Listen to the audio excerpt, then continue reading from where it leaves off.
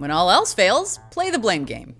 Hey everyone, I'm Rebecca and welcome to Watch Mojo. Today we're counting down our picks for the top 10 filmmakers who blamed actors for failed movies. I don't think they like what they see. That means we're looking at filmmakers, whether that's producers, directors, screenwriters, whatever, who cast blame on the on-screen talent when their movies didn't pan out so well, either commercially or critically. All right, let's cast some blame. I never even thought this movie would get made. If you like what you're hearing, be sure to check out the full song at the link below.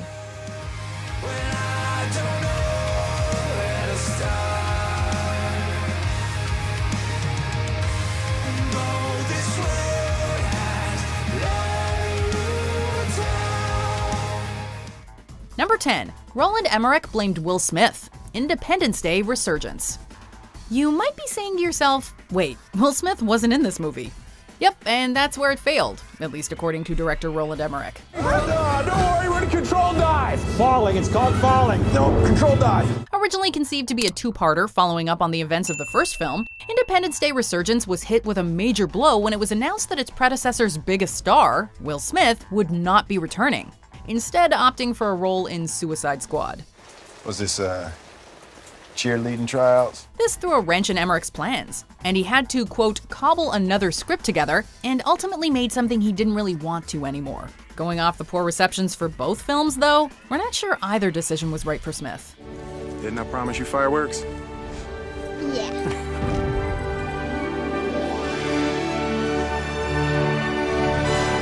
Number 9. Paul Schrader blamed Lindsay Lohan, The Canyons. Lindsay Lohan is no stranger to bad press, but the source isn't usually her director. It's hard for me too. That's why I tried helping you with the movie, because I care.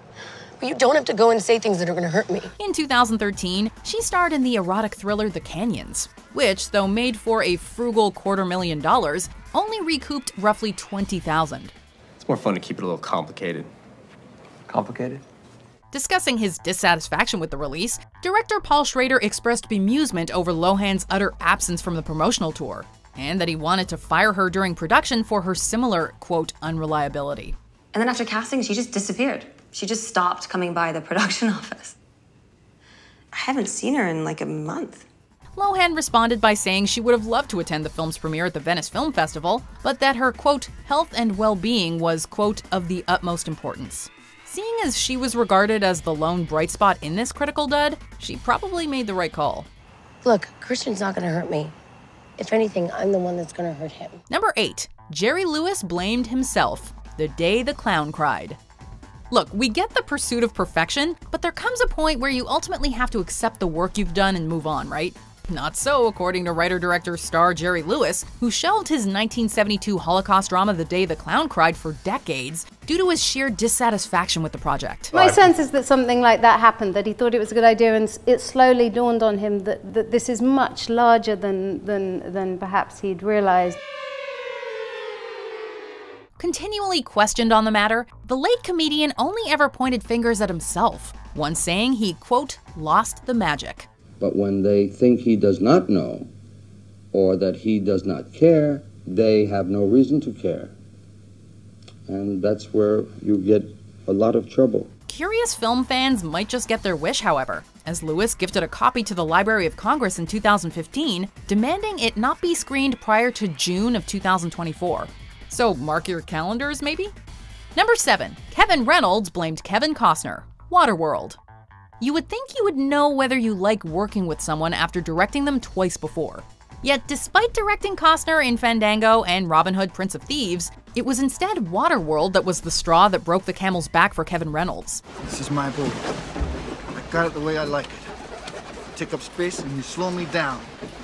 Reportedly, Costner's incessant micromanaging on top of an inflating budget spurred Reynolds to exit the project toward the tail end of production, effectively ending their friendship.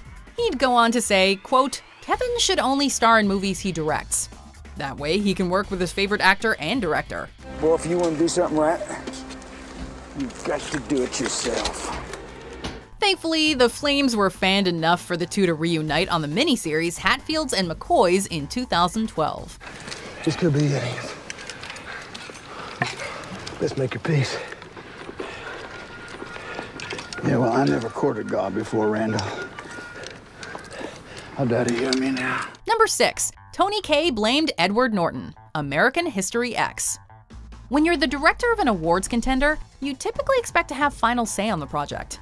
However, that was not the case with American History X, where director Tony Kaye saw creative control shifted to star Edward Norton when the time for editing came. You gotta let me do this my own way, all right?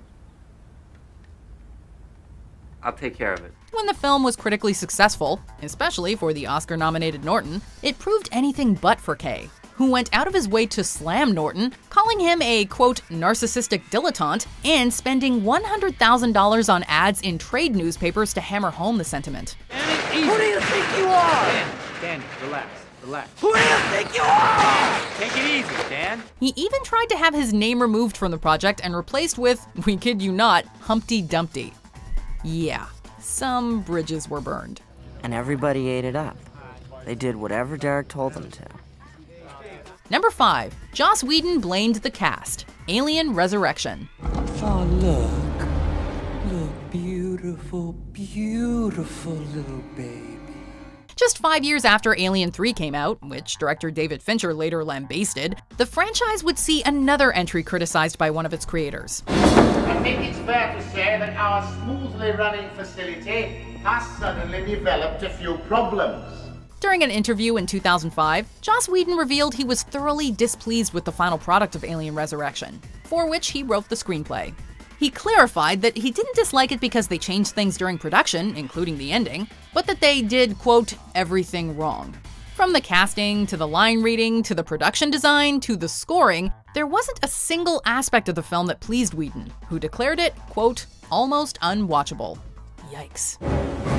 Real nice party, ain't it? Number 4. Kevin Smith blamed Bruce Willis. Cop-out. What happened, Jimmy? It just went south. Right away. The whole thing went south, Jack. Upon seeing their comedic bickering in Live Free or Die Hard, one would think that Bruce Willis and Kevin Smith had a dynamic rapport in real life, too. Hey, calm down. Just calm down, big boy. You calm down. It's my house. You're gonna tell me what I want to know, or I'm gonna beat you to death in your own house. Untrue. And working with Willis more extensively in 2010's Cop-Out didn't exactly bring out the warm and fuzzies for Smith. I'm going to play the bad guy on this one. Doubtful. Undoubtful. Highly doubtful. Shortly after filming, he disparaged Willis's disinterest in promoting the movie when the time came, and that he had similarly little help on set either. According to certain reports, Smith used the film's wrap party to thank the entire crew except for Willis, whom he referred to as a, well, it rhymes with trucking stick. According to Smith, however, the two have since buried the hatchet. Number 3. Otto Preminger blamed Marilyn Monroe. River of No Return. Here we have another star with more pull than the director. Not entirely confident in her abilities, Marilyn Monroe had her acting coach Natasha Lattès on set for the shooting of River of No Return. This didn't sit too well with director Otto Preminger, as Lattès's instructions to Monroe conflicted with his own. I suppose you never made a mistake. You're too perfect. You never made any. None that I didn't pay for. Unable to get the studio to ban Lattès from the set, Preminger took many of his frustrations out on Monroe, whom he later deemed merely a star and not an actor. Why do you hate her? Now, what makes you think I hate her? You treat her bad.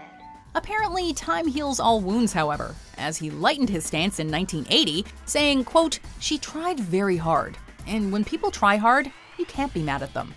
One thing about this, the longer you last, the less you care. Number 2. John Schlesinger blamed Madonna, the next best thing.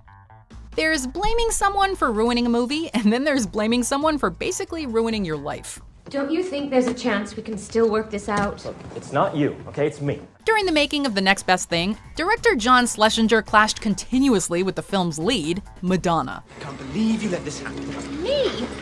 You make it sound like you were seduced. According to Schlesinger, Madonna exercised a controlling nature on nearly every aspect of the production. Not only did this infuriate Schlesinger on set, it possibly contributed to the stroke he suffered some months after the film's release. In a letter released posthumously upon his death in 2003, he wrote, quote, I do not for one moment think that her behavior has not added to the reasons I have ended up here. Here being the hospital he was stationed at. Geez, tell us how you really feel. What's the next best thing?